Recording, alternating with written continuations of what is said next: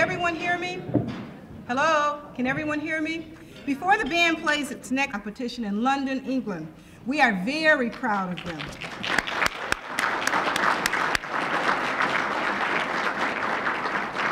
They're one of only 3 schools from the United States to go to that competition, and they're under the direction of Victoria Miller, Spain Middle School Band.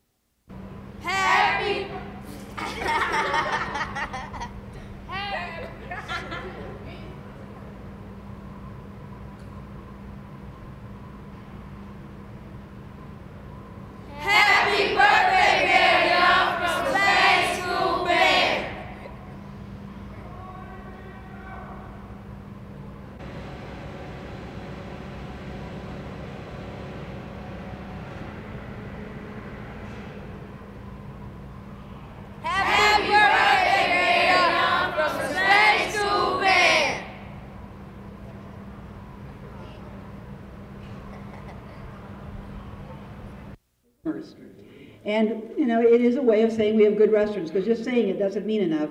But we're hoping they bring this with them, and this is where they'll try. So there's a couple I would have preferred to be in here, but they wouldn't give me a recipe, so they didn't make it. Anyway, this is the new brochure. This is the booklet that tells us about our shuttling. This now Cobo has room service, and it goes all into how we shuttle within our suburban hotels in downtown for a convention. And speaking of the People Mover, our People Mover station will open in Cobo Hall on November 15th, which will make a big, big difference for our customers. Right now, you don't come into Cobo Hall. In fact, it's been kind of humorous. We've told our customers to get off at the financial district. So they start at the Westin, they go all the way around this whole big trip, get off of the financial district, and they can see the Westin. And they thought, my God. So then we quit doing that. We told them to get off of the Joe Louis station, so at least they couldn't see the Westin when they got off. But it'll make a great difference once it's in the hall. It'll be down on the far corner. I'm just going to quickly show you where you are in our plans and what it will be like.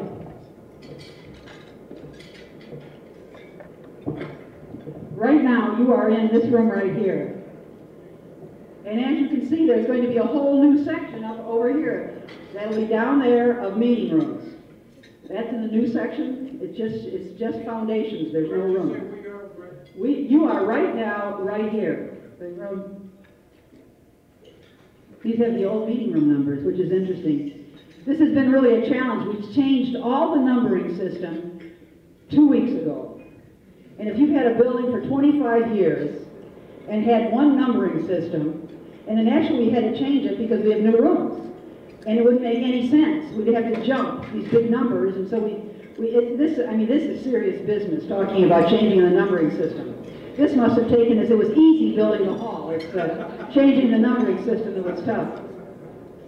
And then they showed you the room upstairs quickly. We are going to have those 3 great, big, large meeting rooms, which they can help hold, to eat dinner will hold 1,000 people. And they can be divisible, so you wouldn't have to use them for that long.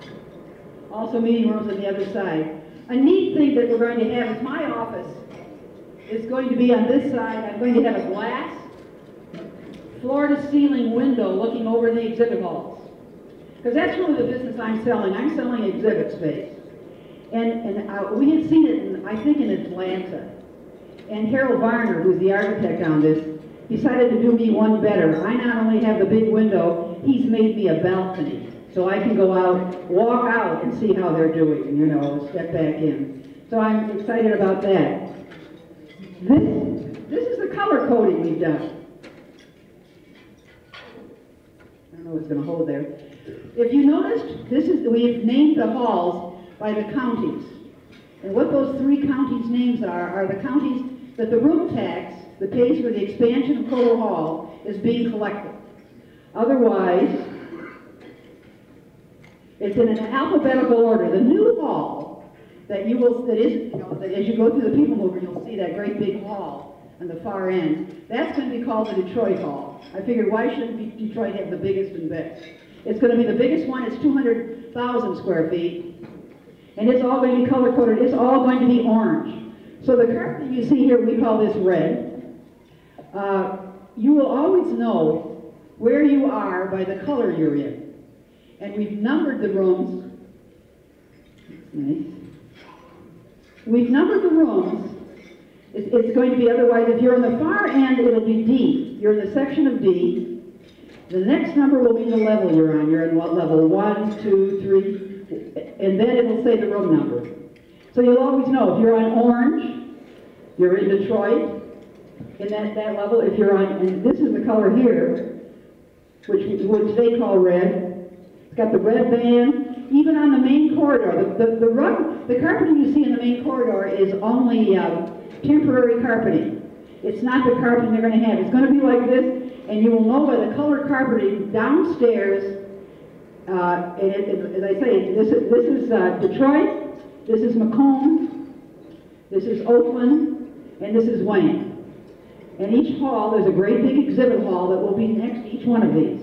So these are the exhibit halls, and they're all named, all color-coded, and the numbers go up. We've had such good experience here in Detroit after the Renaissance of people being lost in the building.